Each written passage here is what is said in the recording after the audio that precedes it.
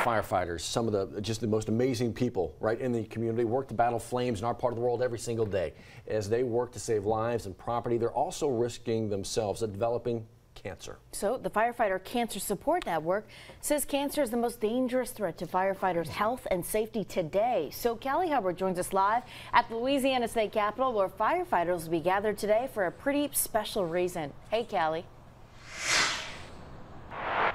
And good morning to you, Liz. We're the only ones out here this morning, but that is going to change in the hours to come. Firefighters from across the state will be at the state capitol climbing stairs for the Firefighter Stair Climb. This event is sponsored by the Firefighter Cancer Support Network, an organization that supports firefighters and their families affected by cancer.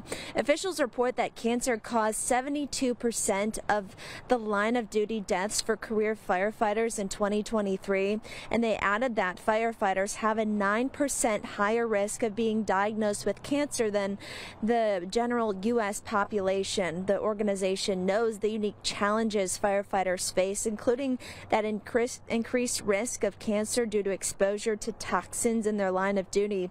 Officials hope that by doing events like this, they can continue to raise awareness, provide support, and contribute to the well-being of firefighters and their families. They say each step taken today is a tribute to the many sacrifices that each firefighter has made and continues to make. So this event is going to start at 8:30 this morning, but I'm told firefighters will arrive here around 7 a.m. and the event goes until 1:30. We'll talk more about how they plan to raise awareness coming up in the next half hour.